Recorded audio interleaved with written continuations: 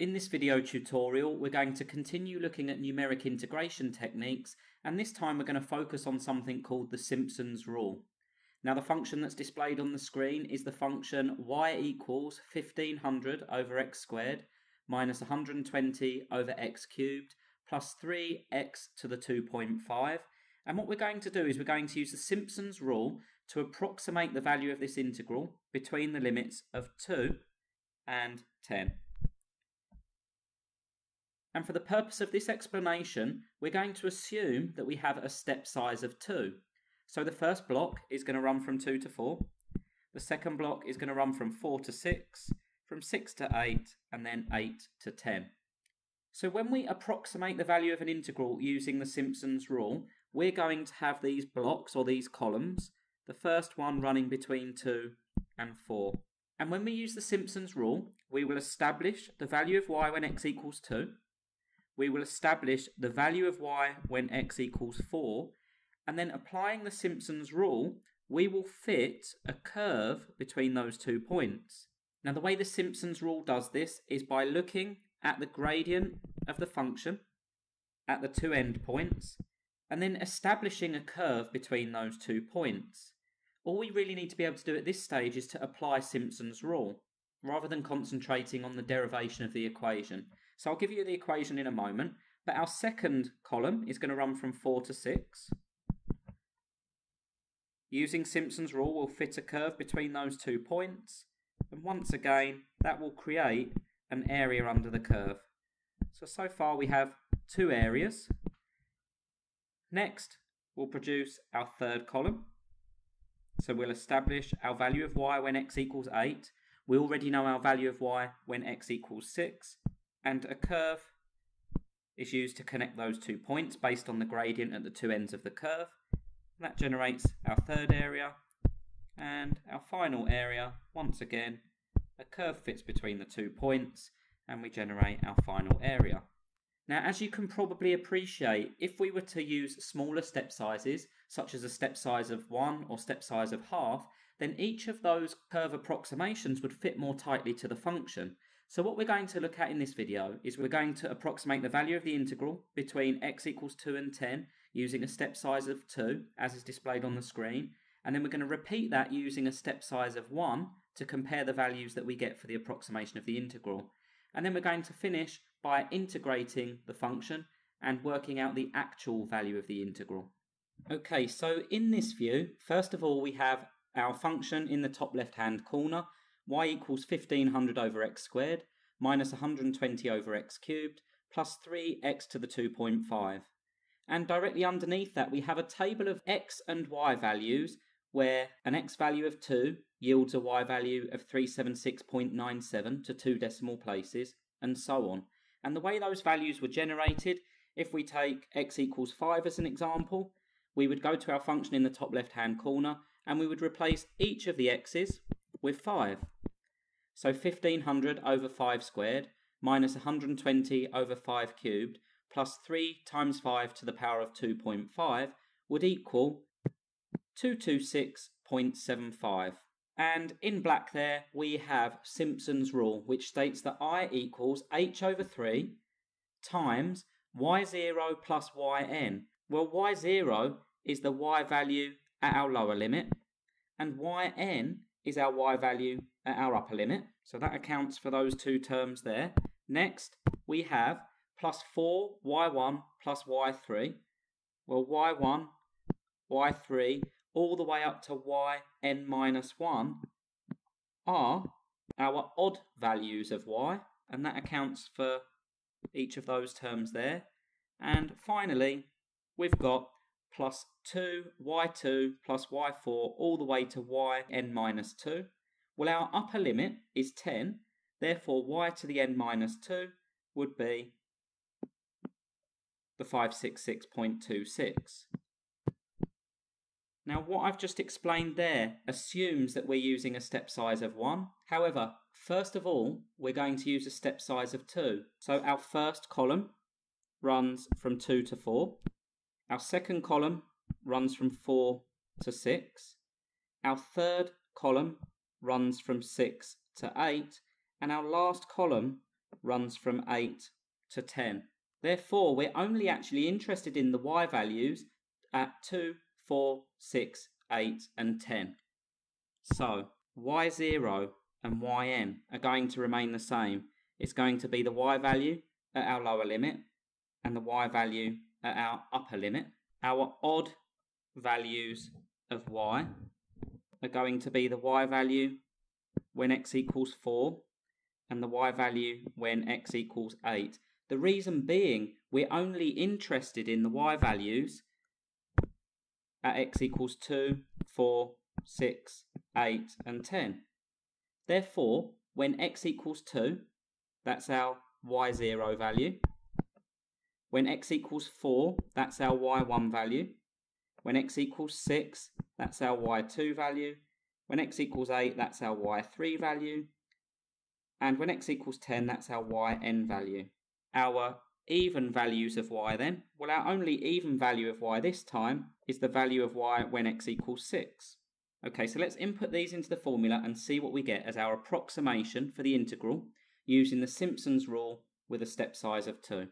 So we've got I equals h over 3. Well, first of all, we're using a step size of 2, so 2/3, times y0 plus yn. Well, y0 is 376.97 and yn is 963.80.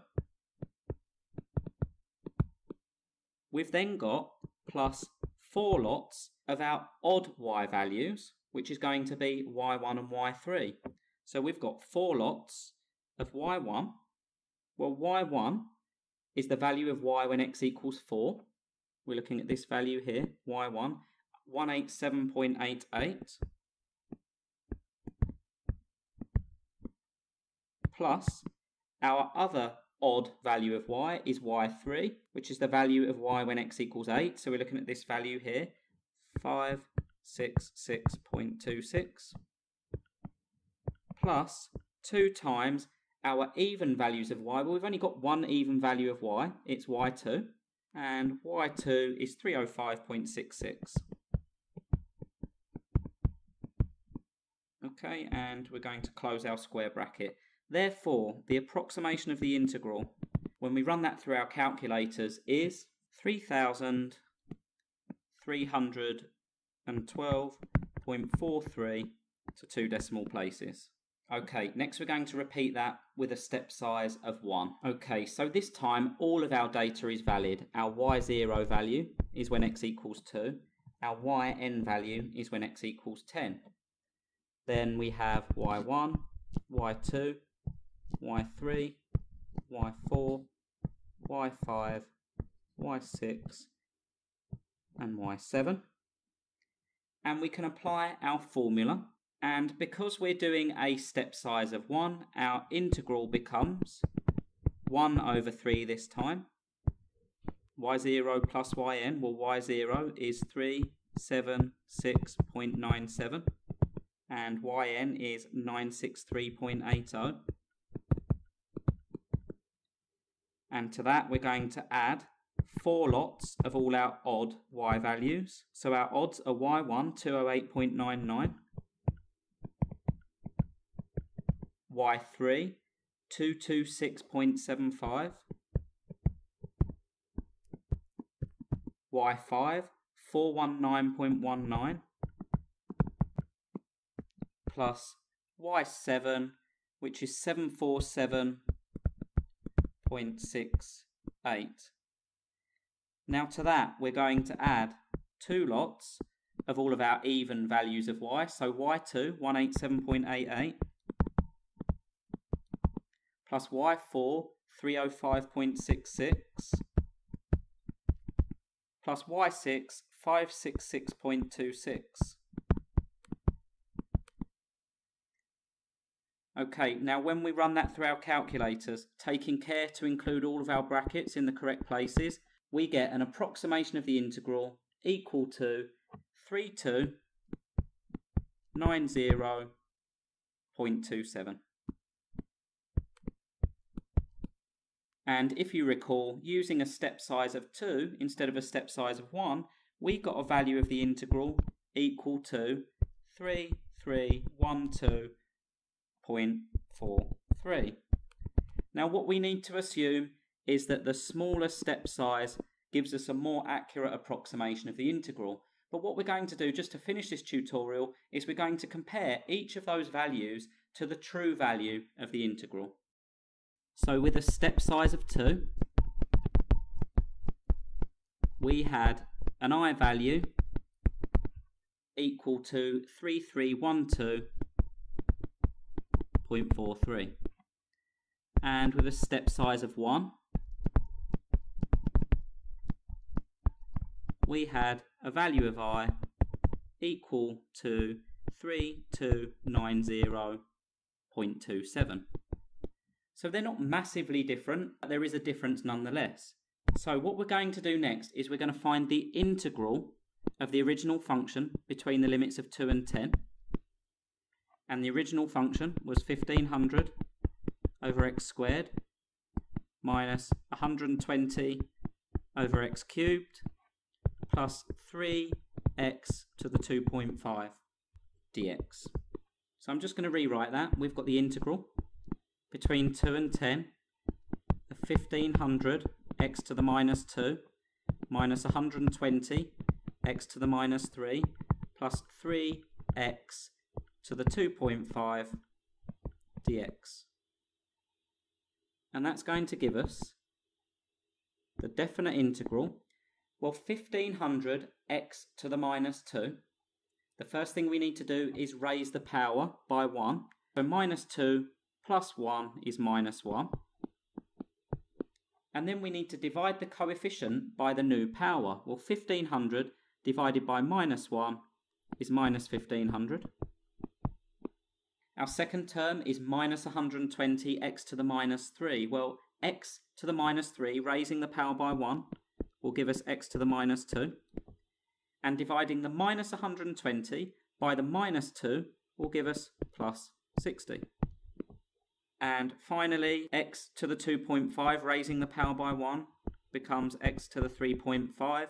And dividing the coefficient by the new power, we get 3 over 3.5.